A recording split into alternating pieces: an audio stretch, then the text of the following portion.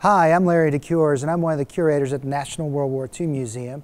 And today, you're joining us in our Road to Tokyo gallery to take a look at some of the weapons in our Guadalcanal case. Now, these weapons you see in this case are what the Marines landed with on Guadalcanal, the U.S.'s first offensive action in the Pacific, or land offensive action, I should say, in the Pacific War. So, what we have here, we have the 1903 Springfield rifle. Now, the Springfield rifle was standard for Marine Corps riflemen at the time, so that weapon had a 5-round internal magazine, fired .30 caliber, and was bolt action. So in later campaigns, that rifle would have been upgraded with the M1 Garand, which was a semi-automatic weapon that had an 8-round clip. Also, some of the more obscure weapons you'll see on the Guadalcanal campaign is the M55 Rising submachine gun.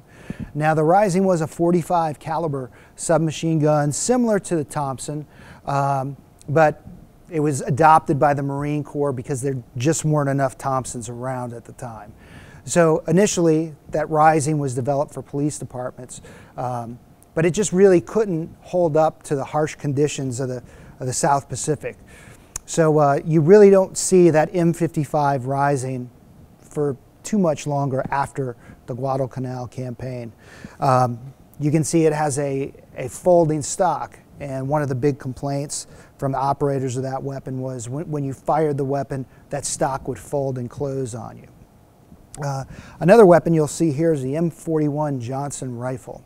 Now, the M41 Johnson was a semi-automatic rifle that was kind of designed to be a competitor against the M1 Garand.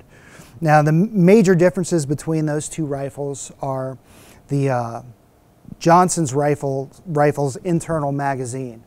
There was a rotary magazine internally on that weapon that held 10 shots instead of the 8 that the Garand held.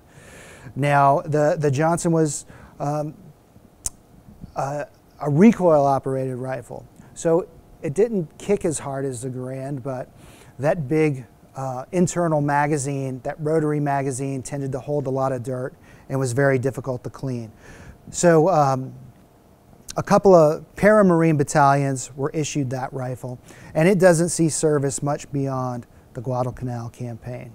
And some of the old favorites you'll see, or the old familiar weapons you'll see here, is the 1918 BAR, or Browning automatic rifle. Now, that's the World War I version of the BAR. It utilized a 20-round box magazine and was select fire. It could fire semi or full automatic. Excellent weapon that stays in the rifle squad for the rest of the war and even into Korea. Also, you see in the case we have the M28 Thompson submachine gun. Now, that's another weapon that stayed in the Marine Corps' table of equipment for the entirety of the war. Lastly, in this case, we have some shells for this M3 37mm anti-tank gun. Now, one of the most effective loads for this weapon was the canister round. So at the Battle of the Tenarú River on Guadalcanal, these M3 anti-tank guns fired this canister round that acted as a giant shotgun shell, and it just cut down these Japanese attackers in droves. Well, that's all I have today. I hope you enjoyed seeing our weapons here in the Road to Tokyo gallery, and I hope to see you next time.